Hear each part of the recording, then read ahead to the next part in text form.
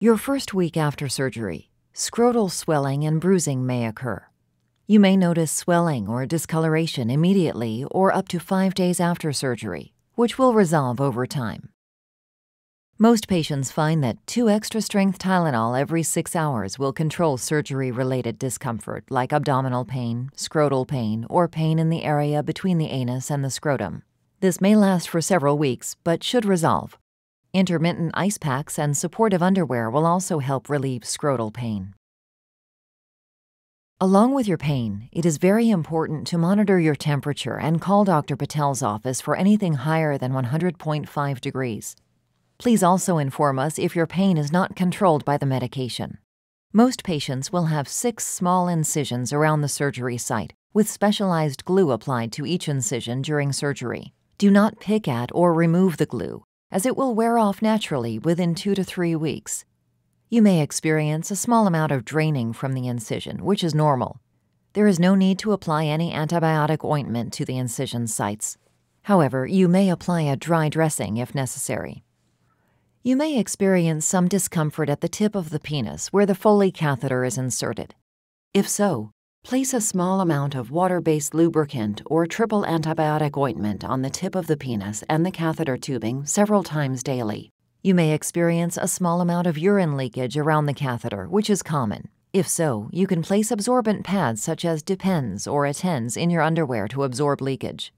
You may also see some blood in the urine and Foley bag, which is common, but you should drink more fluids to help flush out any clots. The Foley catheter commonly causes bladder spasms, which can result in mild or severe bladder pain, cramping, urinary urgency, and/or burning sensation. Call Dr. Patel's office if pain or spasms do not subside or become severe. It usually takes 4 to 6 days for the urethra and bladder to heal, at which point the catheter can be removed. While the catheter is in, you should drink at least 6 16-ounce bottles of water throughout the day. Do not drive until the Foley catheter is removed. It is common for a bowel movement to take a couple of days after surgery, and may take a few weeks for the bowels to return to their regular routine. You will be prescribed a stool softener while in the hospital and given a prescription before you leave the hospital, which you should fill and begin taking right away. Decrease the dosage to once daily if the stools become too loose. We recommend not utilizing any enemas, suppositories, or laxatives. Avoid straining when you do have a bowel movement. If you do not have a bowel movement and/or experience nausea or vomiting, call our office. It is common to have bloody drainage around the catheter or in your urine after activity or a bowel movement. This drainage will lessen after you rest for a short period of time. About 4 hours after surgery, you will be walking with the assistance of your nurse. Once home, we encourage you to walk at least 1 mile per day, intermittently, not all at once, and stretch regularly. Build up slowly to your pre-surgery activity level, and do not sit in one position for more than 45 minutes.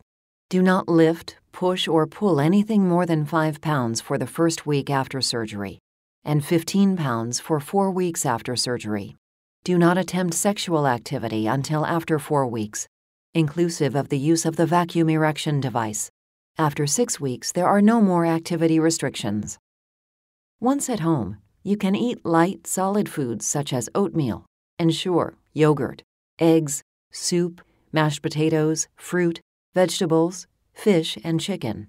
It is important to eat small portions.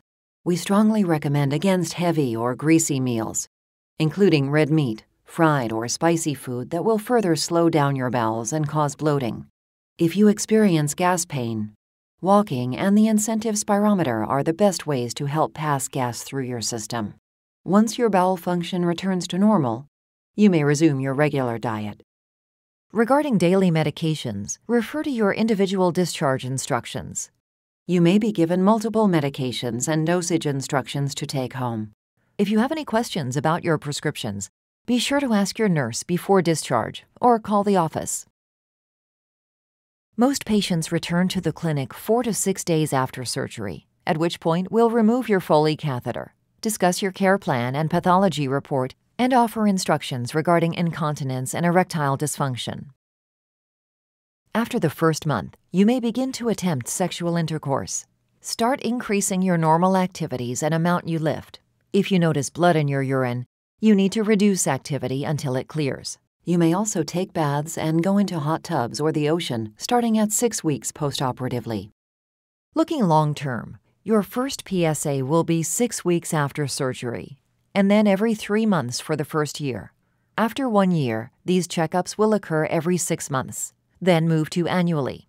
Dr. Patel places great importance on your recovery and outcome and requests that you complete a questionnaire at months 1, 3, 6, 9, 12, 24, and 36 postoperatively. You will probably experience urinary leakage after the catheter is removed, especially during any weight-bearing activity. This is normal and usually lessens with time. Kegel exercises are also an easy, highly effective way to help you overcome incontinence after a prostatectomy. It is a simple exercise that can be performed anytime, anywhere. Kegel exercises strengthen pelvic floor muscles, which support the urethra, bladder, and rectum, and help control the flow of urine. Do not attempt Kegel exercises with the catheter in place.